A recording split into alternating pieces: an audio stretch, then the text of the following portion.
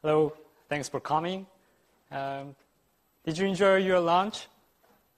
Yes. Right. So I'm going to present Sketching with Hands, the 3D sketching handheld products with first-person hand posture. It's done by me and Seok-Hyung Bae. So in this morning, I woke up, brushed my teeth, took a shower, dried my hair, shaved, ate breakfast, drank coffee, watched TV, checked emails, wrote memos, opened the door. So we live surrounded by a lot of graspable products, right? Such products should be designed carefully to be grabbed and used by our hands. So let's think about, if we are product designers, how can we design them?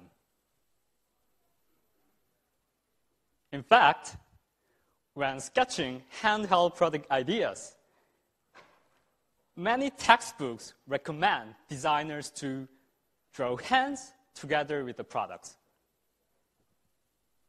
By doing so, designers can consider the scale of the products and the usages of the products. However,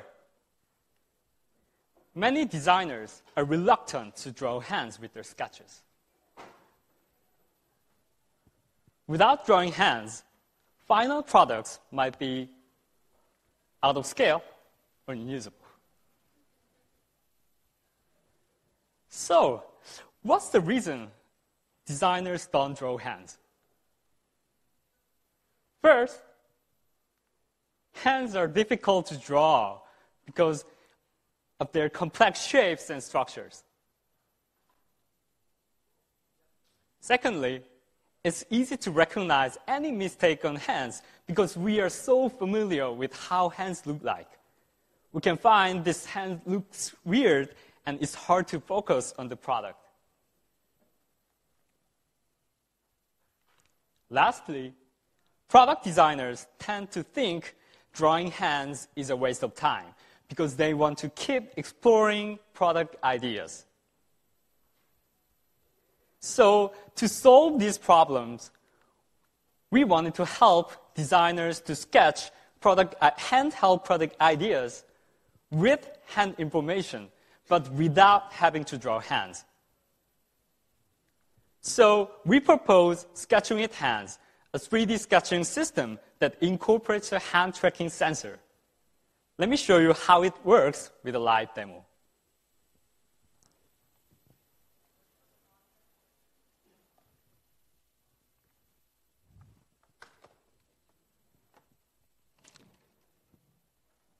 Okay. Sketching with Hands is a 3D sketching system, so I can draw 3D curves with this pen on this tablet. And let me explain our key ideas first. So with this limb motion hand tracking sensor, I can put on the table. Okay, you can see, right? So with this limb motion sensor, I can pose the virtual hand in the first person point of view and freeze it by staying still. Right? Which pose might be better? Like this? Staying still. Okay, my hands are shaking. Okay, it's good. Like this. Now I can look around, capture hand pose in 3D, and I can check the opposite side with a front mirror in a single view. And also, for symmetric products used by both hands, I can set up a center mirror to check the both sides. So, also at any time, I can repose the hand by staying still with similar position here, like this. So I can constrain orientation only and translation together. So let me draw some graspable products now. So posing first. How about this? Right? Go. I can create a sketch plane by ticking across the hand skeleton, like this. Now, I can draw curves on it with some sections. I can erase the sketch plane. And also, I can create a sketch plane by ticking across this grip axis provided by the sensor, like this. Now I can draw some section here. Okay. And also, by ticking across the existing curves, I can create a sketch plane. If the plane is not satisfactory, I can rotate. Right? So now, I'll draw nice side view profile. Okay. I'm not sure what this will be. Okay. But let's try. I don't like that. I can erase curve. Also, I can trim curves.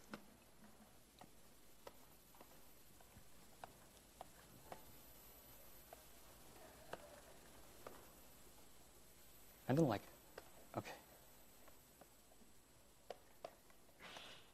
Now I got some side view profile, and also to create a multiple section sketches. So section here. And also I can shift plane along its curve to create multiple section sketches. So are you guys following? Right? Okay. Okay.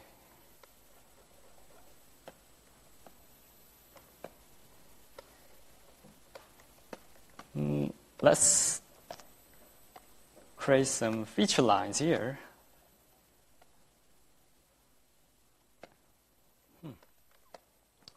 And also, at any time, let me try another hand pose. So reposing here by staying. Okay.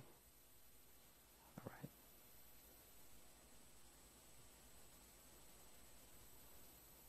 right. Okay. 3, 2, 1. There we go. Okay. Now I got free hand. But here, I'm trying to re-grab the sketch, but it's very hard because there is no haptic feedback. So we provide no new visualization technique called responsive spangles. So let me show you it in real time. So when the hand gets closer, there are some circles on the sketched curves, and they become larger and they become green. When the hand collides with the sketch, they become red. So it's like I'm touching the flexible net wrapping the sketch. So here, I can more easily capture the re-grab the sketch by trying to make as many green spangles as I can, like this. Okay, so you see, I'm grabbing this sketch again. But here, one more thing. Responsive spangle also help in sketching. So I can make hand transparent. And here, you can see some collisions with orange spangles. So I can erase curves to get rid of the spangles, red spangles, and redraw curves to make green spangles, to make the sketch more fit the hand. So from now on, I'll finish my sketch for a while. So let's take a look. Trim.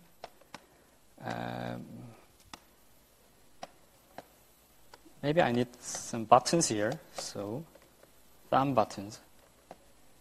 Okay. Okay.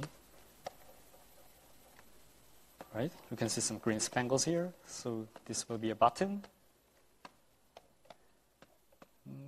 I need some details here. Right? Okay.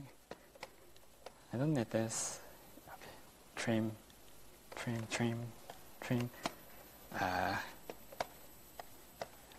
Okay, let me finish.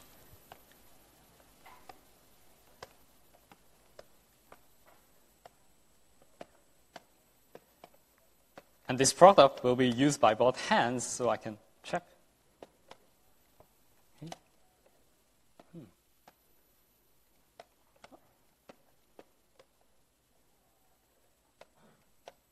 Looks great. Yeah, I can see the scale of the products and usage of the products. So there's a button, and there's a grip. So, thank you. So, yeah. So can other designers sketch like this?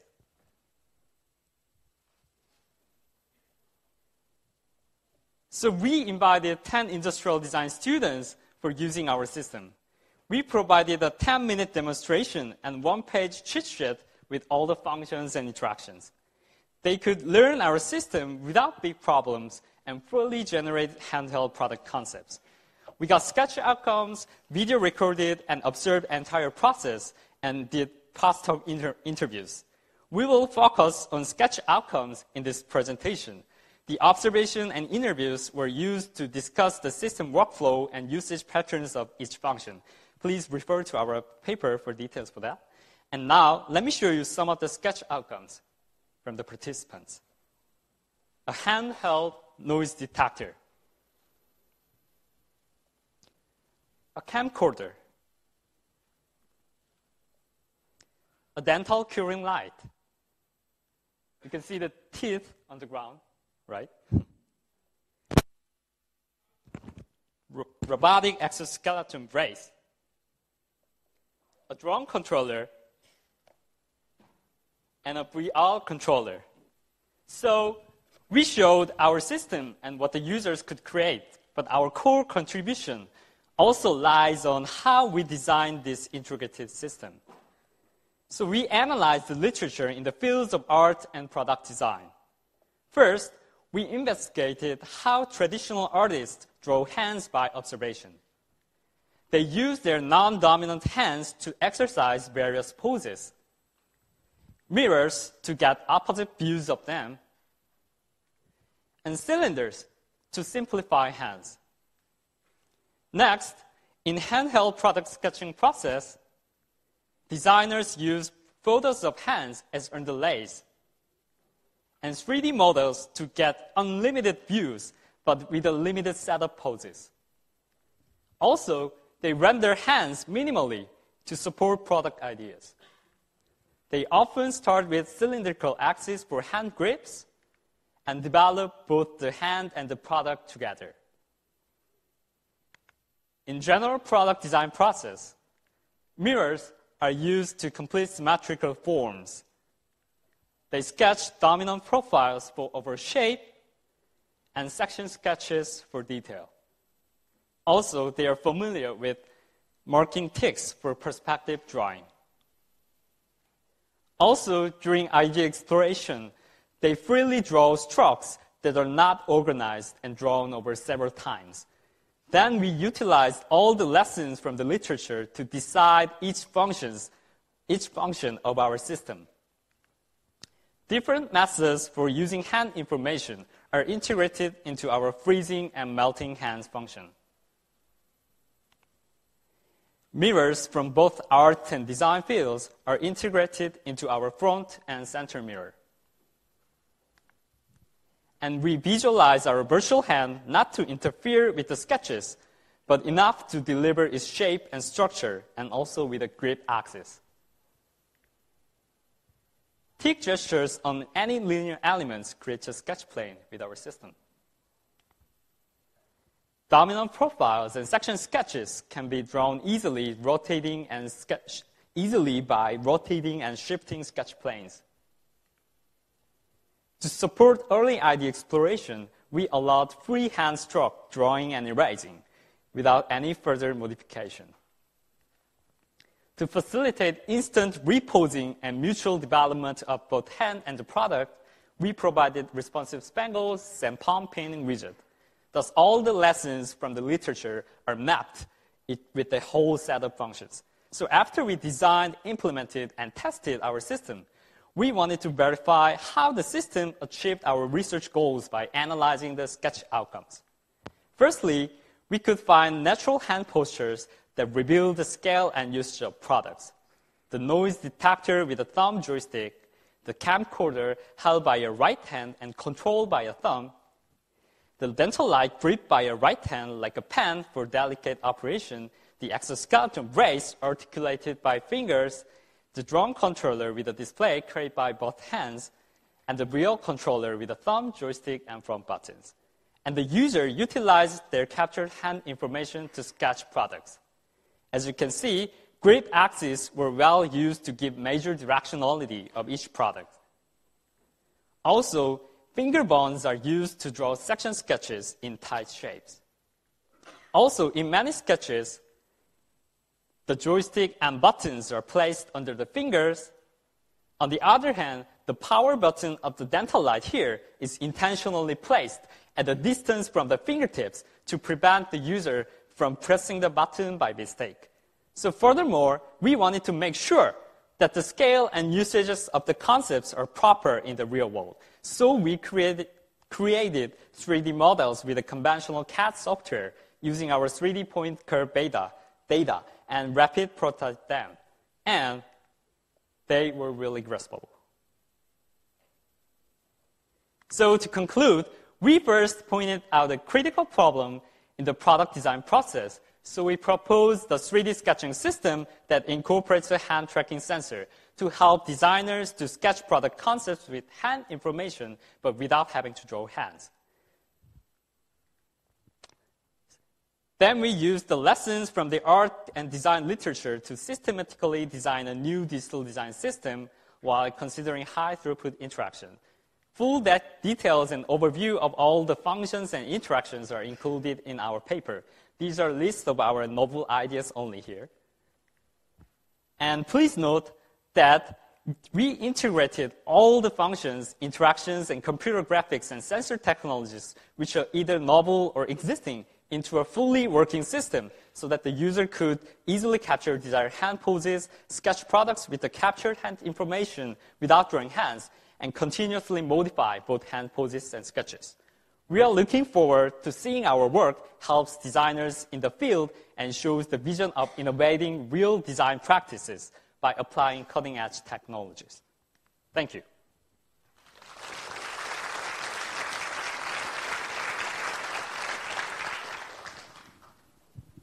Okay, we've got time for one or two quick questions. Hi. Great work and great demo. I'm curious, in recent years, there are new input devices that you can directly sketch in the air and with the VR devices, yes. like the tilt brush. So I'm wondering what are your thoughts on moving this yes. beyond and for designers? So, yeah, there are lots of devices for tracking hands and drawing in spatial space, drawing in space. But our main object is that to make a real application for real practitioners. So they usually using this display tablet and pen with bare hands. So wearing devices is not realistic, and spatial drawing might be causing fatigue. So we chose minimal installation, like just one single limb motion sensor on a table. Okay, maybe one more question while next presenter's getting ready.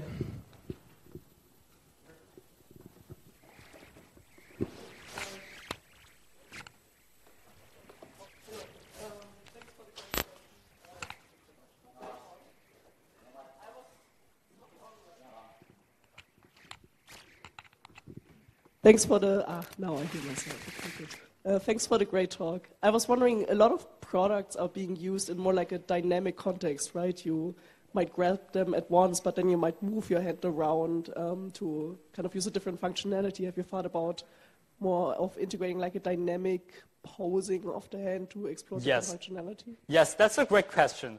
And we planning, that's our next step, actually. So moving ranges of each finger and the ergonomic factors like hand pressure or like joint ranges, it might be important factors to consider as a designer. So we are planning to implement that functions to like testing virtually. So yeah, that's our next plan.